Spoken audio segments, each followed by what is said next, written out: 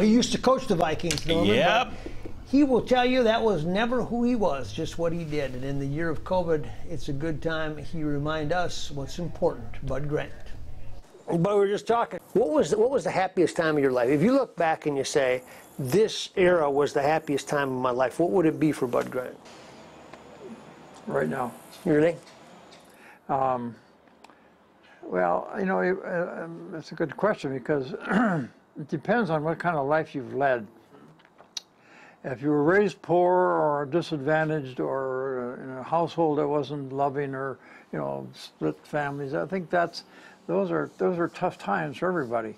But I've been fortunate in my life to not have those tough times. I mean, I can sit and reminisce and have memories, and they're all good. I have no bad memories. All my memories of my life are good.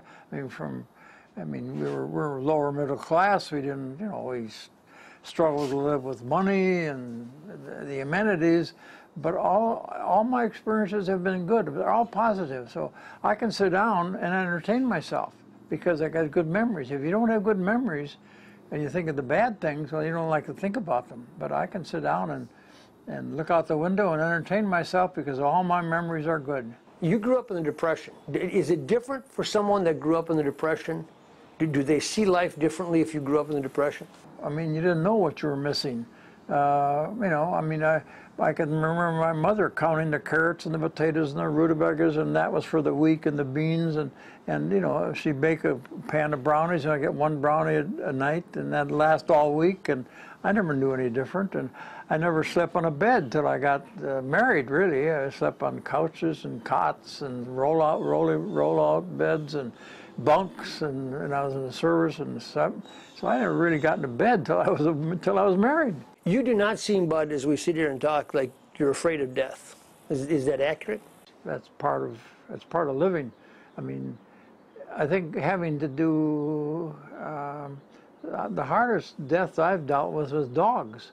I mean, you know, if you everybody's had a dog, and if you know, to lose a dog is like losing a family member. So I've experienced that a dozen times. It's great that we're all different. I think that's important. I mean, if we're all alike, that'd be a boring life. But there's so many different aspects to our life that you know, it's good. It's good. Now, Norman, I know you haven't met Bud Grant, but you saw that, and I saw you the way you were watching it.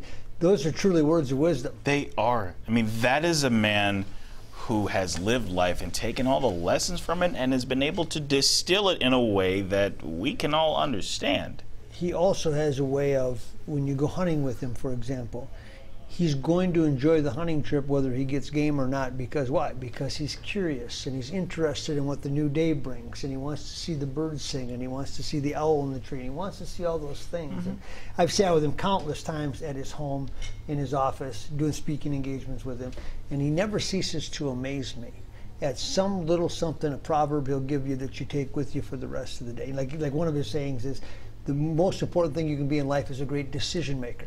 Some people can make decisions, some people can't. You don't think of it that way, but think about that. If you can be a great decision maker, you probably can live a pretty good life. Yeah, and obviously all sorts of things going into making those decisions, knowing what you know, knowing what you don't know. Trusting yourself. Right. Yeah. So it's just a pleasure anytime that I'm with him, and I cherish it in his 93 years. It's just great to have him a part of, still part of this sports state. Yeah, it is. It's fantastic.